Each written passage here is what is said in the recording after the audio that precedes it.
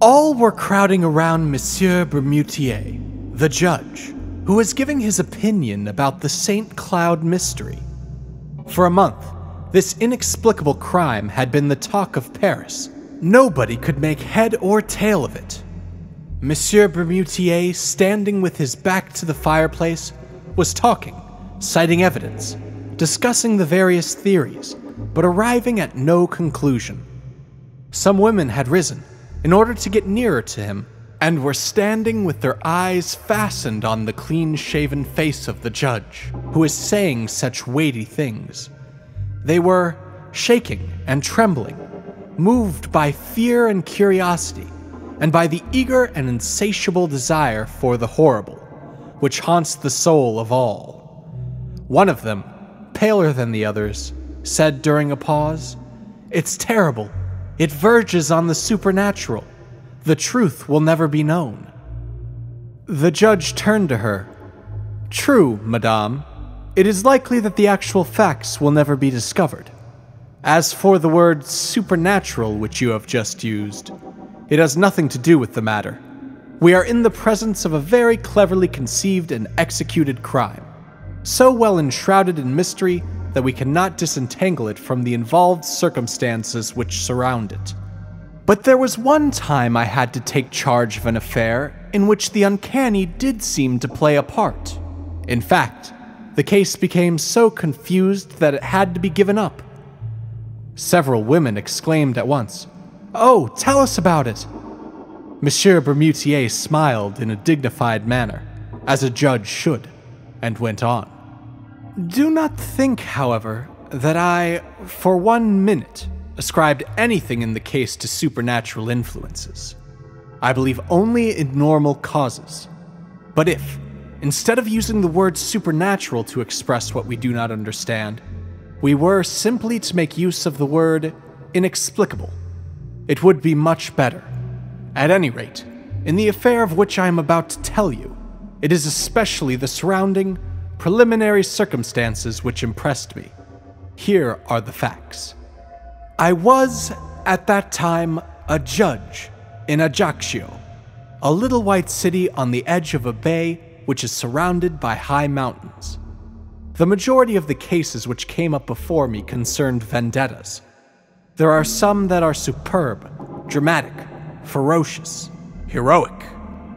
We find there the most beautiful causes for revenge of which one could dream, enmities hundreds of years old, quieted for a time, but never extinguished, abominable stratagems, murders becoming massacres, and almost deeds of glory. For 2 years, I heard of nothing but the price of blood, of this terrible Corsican prejudice, which compels revenge for insults meted out to all the offending persons, as well as their descendants and relatives. I had seen old men, children, cousins murdered. My head was full of these stories. One day I learned that an Englishman had just hired a little villa at the end of the bay for several years. He had brought with him his French servant, whom he had engaged on the way at Marseille. Soon this peculiar person, living alone, only going out to hunt and fish, aroused a widespread interest. He never spoke to anyone, never went to the town, and every morning he would practice for an hour or so with his revolver and rifle. Legends were built up around him. It was said that he was some high personage, fleeing from his fatherland for political reasons. Then it was confirmed that he was in hiding after committing some abominable crime. Some particularly horrible circumstances were mentioned. In my judicial position, I thought it necessary to get some information about this man, but it was impossible to learn anything. He called himself Sir John Rowell. I therefore had to be satisfied with watching him as closely as I could, but I could see nothing suspicious about his actions. However, as rumors about him were growing and becoming more widespread, I decided to try to see this stranger myself, and I began to hunt regularly in the neighborhood of his grounds. For a long time, I watched without finding an opportunity. At last, it came to me in the shape of a partridge, which I shot and killed right in front of the Englishman. My dog fetched it for me, but, taking the bird, I went at once to Sir John Rowell and begged his pardon, and asked him to accept it. He was a big man, with red hair and beard, very tall, very broad, a kind of calm and polite Hercules. He had nothing of the so-called British stiffness, and in a broad English accent, he thanked me warmly for my attention. At the end of a month, we had 5 or 6 conversations. One night at last, as I was passing before his door, I saw him in the garden, seated astride a chair, smoking his pipe. I bowed, and he invited me to come in and have a glass of beer. I needed no urging. He received me with the most punctilious English courtesy, sang the praises of France and of Corsica, and declared that he was quite in love with this country. Then, with great caution and under the guise of a vivid interest, I asked him a few questions about his life and his plans. He answered without embarrassment, telling me that he had traveled a great deal in Africa, in the Indies, in America. He added, laughing, "I have had many adventures." Then I turned the conversation on hunting, and he gave me the most curious details on hunting the hippopotamus, the tiger, the elephant, and even the gorilla. I said, "Are all these animals dangerous?" He smiled. "Oh no, man is the worst." And he laughed a good broad laugh, the wholesome laugh of a contented Englishman. I have also frequently been man-hunting.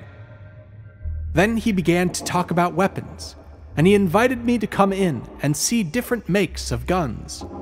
His parlor was draped in black silk embroidered in gold. Big yellow flowers, as brilliant as fire, were worked on the dark material. He said, "It is a Japanese material." But in the middle of the widest panel, a strange thing attracted my attention. A black object stood out against a square of red velvet. I went up to it.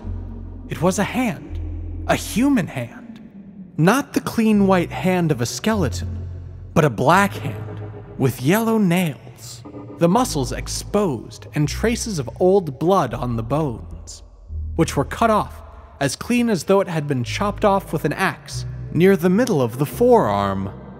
Around the wrist, an enormous iron chain, riveted and soldered to this unclean member, fastened it to the wall by a ring, strong enough to hold an elephant in leash.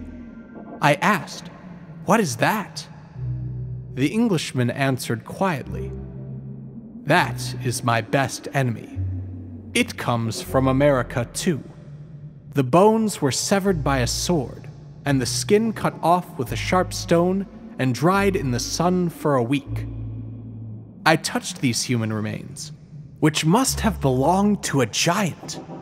The uncommonly long fingers were attached by enormous tendons, which still had pieces of skin hanging to them in places. This hand was terrible to see. It made one think of some savage vengeance. I said, "This man must have been very strong." The Englishman answered quickly, "Yes, but I was stronger than he. I put on this chain to hold him." I thought that he was joking. I said, "This chain is useless now. The hand won't run away." Sir John Rowell answered seriously, "It always wants to go away. This chain is needed." I glanced at him quickly, questioning his face, and I asked myself, is he an insane man or a practical joker? But his face remained inscrutable, calm, and friendly. I turned to other subjects and admired his rifles. However, I noticed that he kept 3 loaded revolvers in the room, as though constantly in fear of some attack. I paid him several calls, then I did not go anymore. People had become used to his presence. Everybody had lost interest in him. A whole year rolled by. One morning, toward the end of November, my servant awoke me and announced that Sir John Rowell had been murdered during the night. Half an hour later, I entered the Englishman's house, together with the police commissioner and the captain of the gendarmes. The servant, bewildered and in despair, was crying before the door. At first I suspected this man, but he was innocent. The guilty party could never be found. On entering Sir John's parlor, I noticed the body, stretched out on its back, in the middle of the room. His vest was torn. The sleeve of his jacket had been pulled off, and everything pointed to a violent struggle. The Englishman had been strangled. His face was black, swollen and frightful, and seemed to express a terrible fear. He held something between his teeth, and his neck, pierced by 5 or 6 holes, which looked as though they had been made by some iron instrument, was covered with blood. A physician joined us. He examined the finger marks on the neck for a long time, and then made this strange announcement. "It looks as though he's been strangled by a skeleton." A cold chill seemed to run down my back, and I looked over to where I had formerly seen the terrible hand. It was no longer there. The chain was hanging down, broken. I bent over the dead man, and in his contracted mouth, I found one of the fingers of this vanished hand cut, or rather sawed off, by the teeth down to the second knuckle. Then the investigation began. Nothing could be discovered. No door, window, or piece of furniture had been forced. The 2 watchdogs had not been aroused from their sleep. Here, in a few words, is the testimony of the servant. For a month his master had seemed excited. He had received many letters, which he would immediately burn. Often, in a fit of passion which approached madness, he had taken a switch and struck wildly at this dried hand riveted to the wall, and which had disappeared, no one knows how, at the very hour of the crime. He would go to bed very late and carefully lock himself in.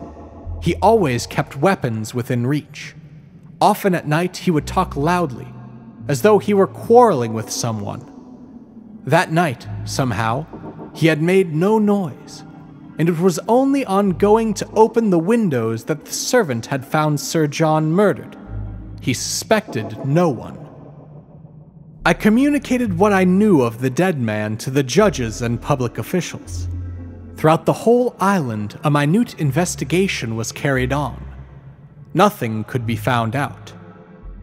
One night, about 3 months after the crime, I had a terrible nightmare.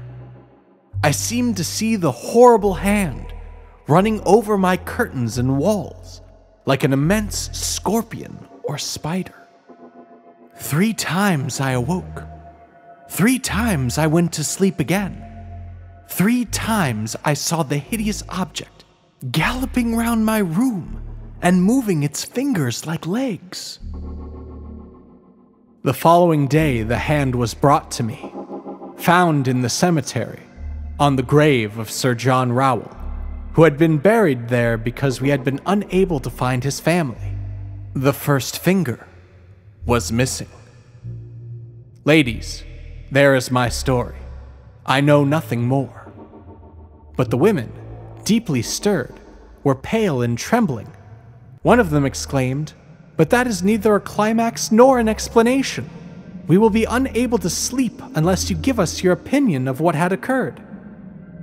The judge smiled severely. "Oh, ladies, I shall certainly spoil your terrible dreams. I simply believe that the legitimate owner of the hand was not dead, that he came back to get it with his remaining one. But I don't know how. It was a kind of vendetta." One of the women murmured, "No, it can't be that." And the judge, still smiling, said, "Didn't I tell you that my explanation would not satisfy you?"